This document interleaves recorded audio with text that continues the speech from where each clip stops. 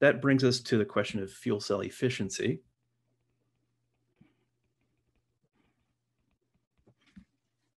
And if you think about how efficiency is usually defined in many contexts, it's sort of like the electrical work we would be getting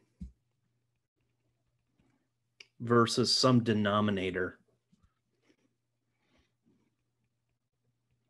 So you're gonna, if you read the literature like on fuel cells, you're gonna find efficiency numbers that are just all over the place.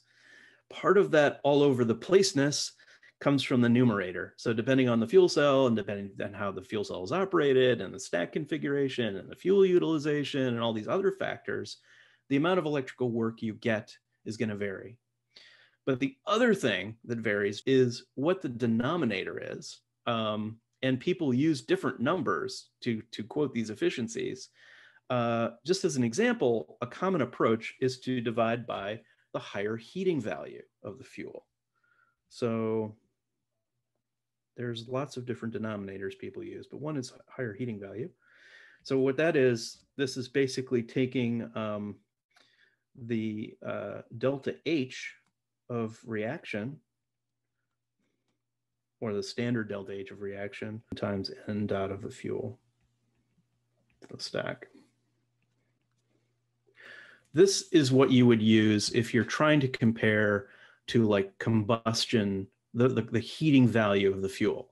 Like if you just burned the fuel and you generated so many joules of thermal energy, this is telling you the percentage of that thermal energy you would convert to electricity, right? I think it's misleading though, because it kind of implies you could have collected as electrical work all of that energy, which of course you can't because it's combustion. You can only convert a certain amount of the thermal energy that you capture to power, no matter what you do. Another is to just think about the efficiency of the fuel cell itself as a device.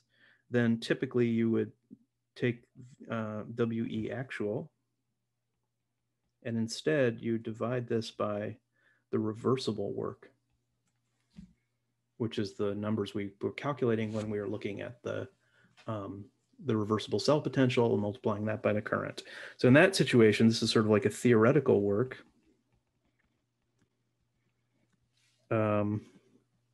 And this is telling us, this is what I would call the exergetic efficiency.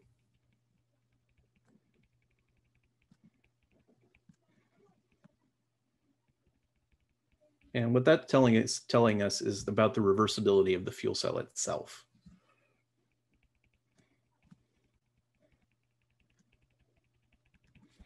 You'll see both of these quoted. I would say the exergetic efficiency is more meaningful when you're in the process of designing an electrochemical device. You're saying, how do I maximize the amount of electrical power I'm getting per unit of fuel? I think that's a better way to think about it. HHV efficiency, I think, is useful when you're comparing fuel cell technology to some other thing. So we're saying we're going to build the system, it's going to have a fuel cell in it, it's going to consume a certain amount of power, excuse me, a certain amount of fuel to produce a certain amount of power. How do we compare that to a system that has no fuel cell in it? And so typically people will use the HHV efficiency because they're comparing fuel cells to gas turbine cycles or something like that. So that's the word of caution when you're reading efficiency numbers. People, just be careful. You know what is in the numerator, also what is in the denominator, because that does vary a lot. So I wanted to sort of break these two efficiencies down a little bit, talk about heat and work in fuel cells. Also, what is the thermoneutral voltage, which is something that I will talk more about, and the book talks quite a bit about. To start that off, as a sort of a thought experiment, is the following scenario. Imagine we have our fuel and air, and we're feeding these things into our fuel cell at some temperature, call it temperature T.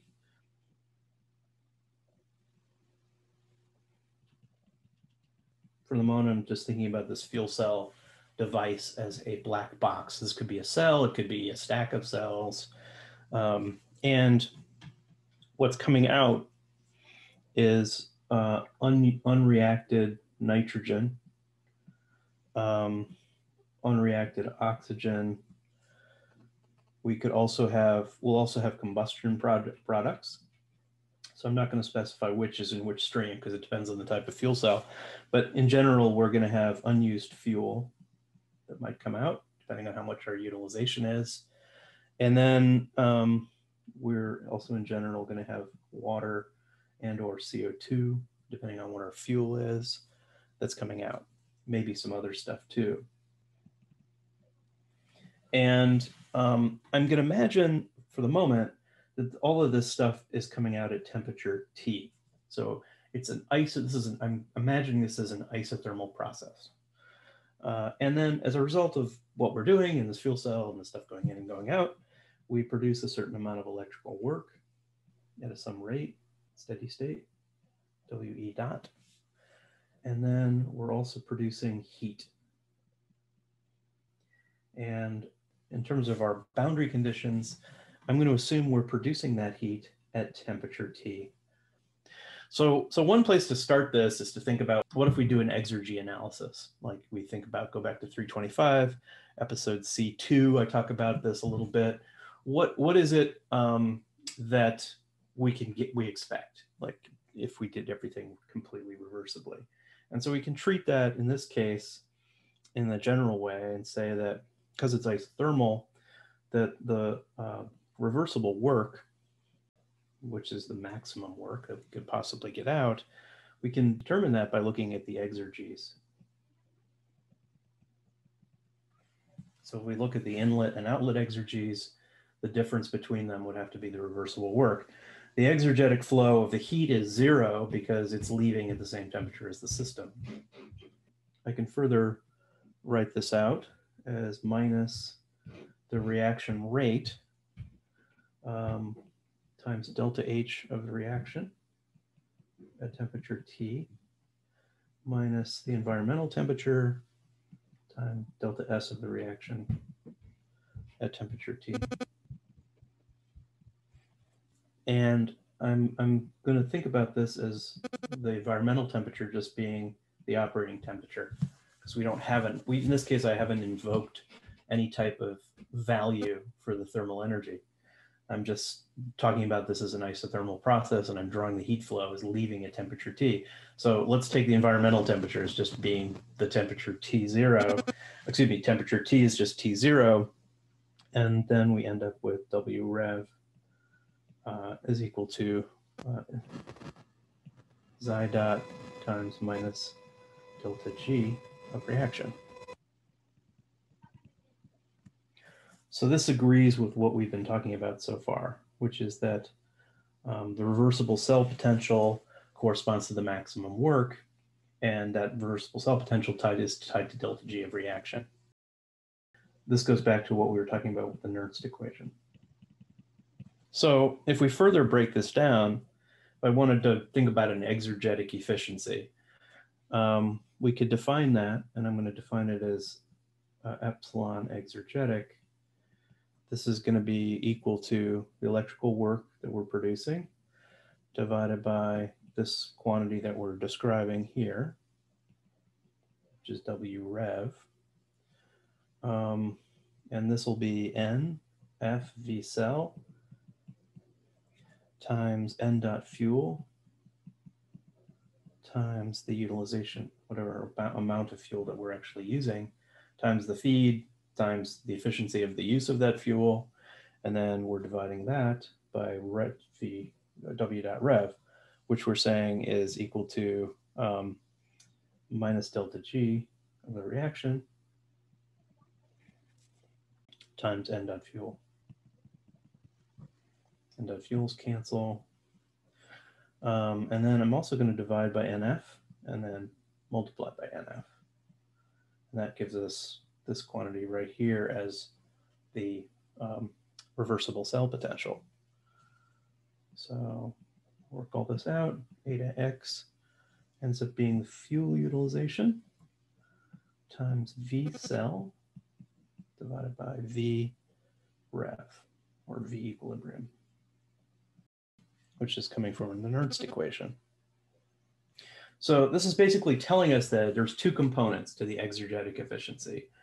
One is how much of the fuel do we actually react to form electrochemically.